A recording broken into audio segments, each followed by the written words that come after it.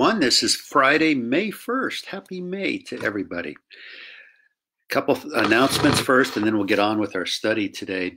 I was with Derek Sanford through a Zoom meeting yesterday. Derek's the lead pastor of Grace, which is a multi-campus church here in Erie. And he observed that people are becoming fatigued. And I think that's true. I see it in people's faces. I see it I just see it around. I'm sure you're feeling fatigued a little bit. So even before we start with any more announcements, let me share with you the serenity prayer that we might begin to clear our hearts for our devotional time in just a few minutes. Dear God, grant us the serenity to accept the things that we cannot change, courage to change the things we can, and wisdom to know the difference. Dear God, as we live one day at a time, enjoy one moment at a time, and accept hardships as the pathway to peace. Taking as Jesus this sinful world as it is, not as I would have it, trusting that He will make all things right if I surrender to God's will, so that I might be reasonably happy in this life and supremely happy with Him forever and ever in the next. In Jesus' name I pray. Amen. Friends, we will be looking at 1 Peter today, but we'll also be doing some things that try to help calm our spirits and prepare us for what's in front. A couple announcements. Chrissy Dugan, I think you can find links to her exercise on our website and on our app. But Chrissy is organizing a in-home, indoor scavenger hunt for Sunday at 3 o'clock for all of our elementary age children and younger. And Chrissy will be announcing that. It's already on our website. But if you have children that are grades 5 and under, you might really enjoy a little bit of a child's activity at 3 o'clock on Sunday through the internet. So be sure to check out what Chrissy's doing there. The worship team last night posted a surprise video of them practicing and singing praises to God. It's always fun to be surprised like that. Last night we had a tech meeting at the church with a small group of our technicians. And we're making plans right now for when the church is going to be allowed to open. I had some requests last night. Can I be one of the 25 people that can come into the church this weekend or next weekend?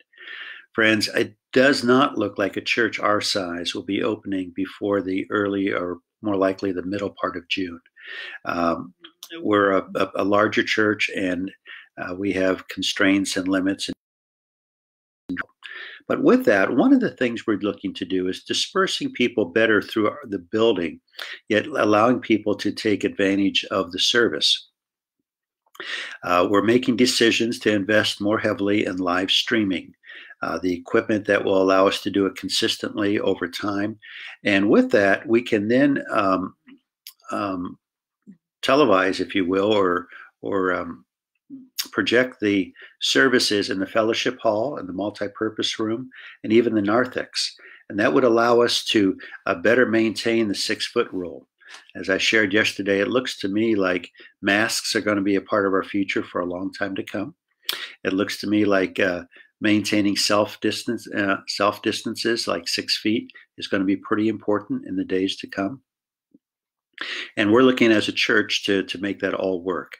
If we decide to have 2 services so that we can again spread people out in different groups, we're going to have to sanitize the church and the public areas between the services. So we're gearing up, we're getting other people involved, and we'll keep you posted with all of that. The last announcement I want to make is continue to pray for Joanne Eimers, her children, Greg and Kathy, grandchildren, the entire Eimers family. As Joanne continues to be in the St. Vincent's Intensive Care Unit, we pray for her recuperation, her strength, and her encouragement. But I do know the family's making some decisions, and we're praying for the very best and the very best in all of that. Heavenly Father, we're about ready to start our study today from 1 Peter chapter 4. Open our eyes, open our hearts, and open our minds. In Jesus' name, amen. I love the song, "We are one in the Spirit, we are one in the Lord. We are one in the Spirit, we are one in the Lord. And we pray that all unity may one day be restored. And they'll know we are Christians by our love. By our love, they will know we are Christians by our love.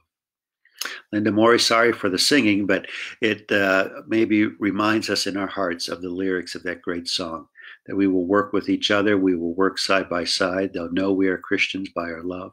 We will walk with each other. We will care for each other. We will be in relationship with each other. How does this relate to 1 Peter? Well, 1 Peter, in his 5 chapters, he's writing from Rome. He's writing particularly to the Christians in Turkey. In both places, Rome and Turkey, the Christian populations being persecuted for a number of reasons. To encourage them, in the early part of 1 Peter, Peter writes to them and reminds them that we are called to a royal priesthood, that we're called to be holy, and that theologically we are called to be new creations, new creatures filled with the Holy Spirit.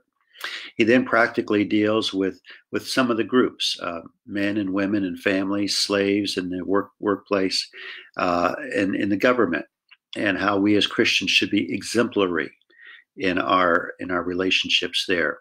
We should be a model of good citizens.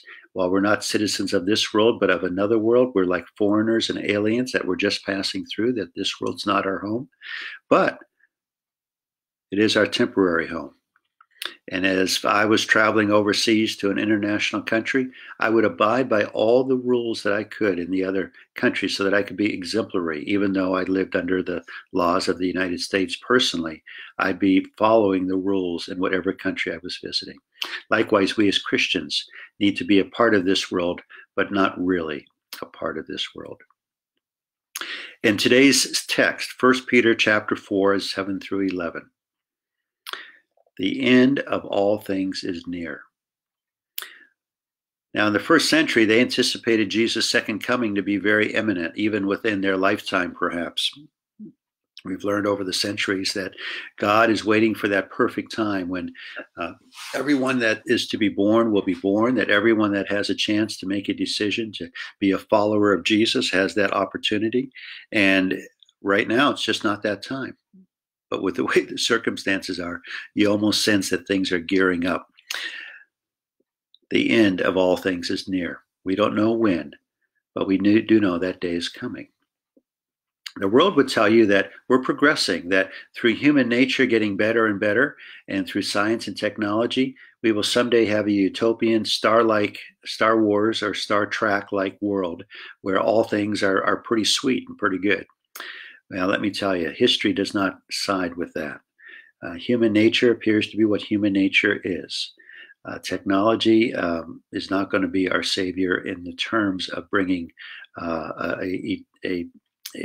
I want to say, a utopian-like peace over all the land. So what is?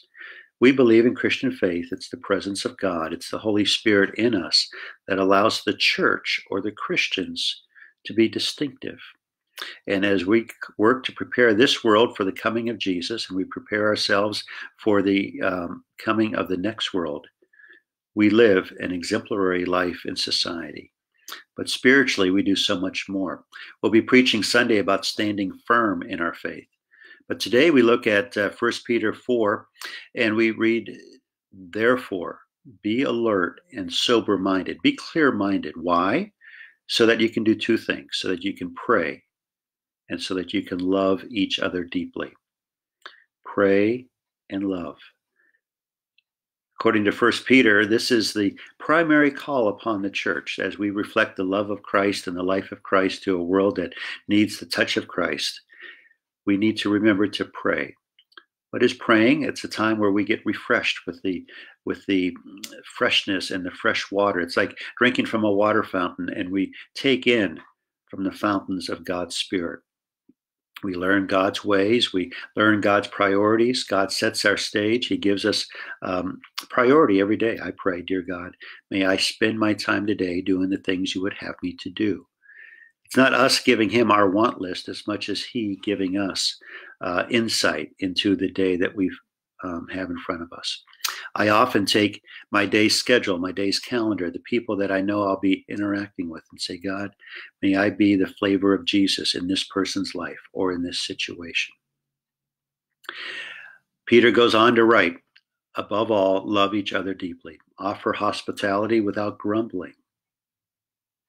We're a society of grumblers. Can we do a whole day without grumbling? Can we do a whole week without grumbling? That's interesting. As a pastor, I get to hear a lot of grumbling, and I would be welcomed if we did less grumbling. But it's part of the human nature, and we need to continue to be sanctified. As God's Spirit takes over, we'll be grumbling less. We'll be sinning less. What is sin? Sin is anything that separates us from God, ourselves, and others. You see, life in the Spirit, life with God is relational, and it's a connection, it's a relationship. Sin is anything that breaks that relationship. So in terms of God, sin breaks my relationship with God, and then I need to be reconciled to God. In my capacities as a human, I can't do anything to bridge that gap. So God extends himself through Jesus the Christ, through the cross and resurrection, that we can become reunited with Christ, with God. And he gives us his Spirit to give us extra strength in that. Then beyond that, with ourselves. How many people do you know are anxious and out of sorts with themselves? We need to be made right with ourselves. We live with guilt. We live with self-imposed expectations and doubts and fears. We need to begin to clear the deck, if you will, and become the people God wants us to be, setting aside these things. In 1 John, we read that perfect love casts out all fear, and that God is the example of perfect love. And as we grow in God's love, these other things have less control over us, and we become more measured and more sober-minded, if you will, or clear-minded. And of course, relationships with others. Churches are famous for having bad relationships between them. I think our church does a pretty good job, but we need to continue to work at relationships between each other. I heard last night of a fracture in a relationship within our church. I've heard routinely of tensions between peoples in our church. And friends, if we can't get along with each other, it's going to be hard to get along with the world. We are modeled by being good employees. We are known for being exemplary in our relationships, whether it's with our employers or whether it's with one another, our spouses, our families. We need to keep working at being better, and only through the power of the Holy Spirit can we do this.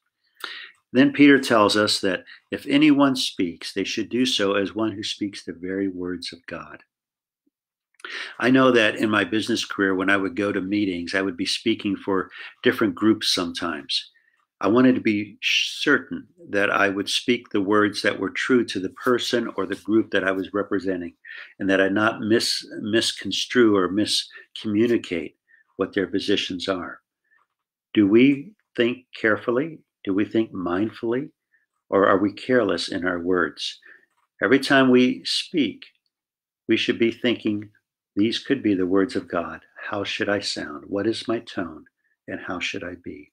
If anyone serves, they should serve in the strength that God provides. We can't possibly serve sufficiently without the help of God in our hearts. In all these things, may God be praised through Jesus the Christ, that Jesus might have power and glory forever and ever. Peter found strength in working and being a part of a kingdom that transcends this world into the next. He finds strength knowing that the God over all of creation, the God of all the universes, loves us and cares for us and breathes life into us and is intimate and personal with all who turn towards him. But in this, we're to be marked by our relationships, that we are one in the Spirit, one in the Lord, one with each other, and by our love, the world will know that we are Christians. Friends, I pray for you to have a good weekend, a good day. I look forward to you tuning into the service on Sunday on Facebook Live at 10 o'clock. We're developing ways to get it onto YouTube and then on our website and app even faster. But we'll be preaching from 1 Peter chapter 5. So if you want to prepare yourself for Sunday's message, 1 Peter chapter 5.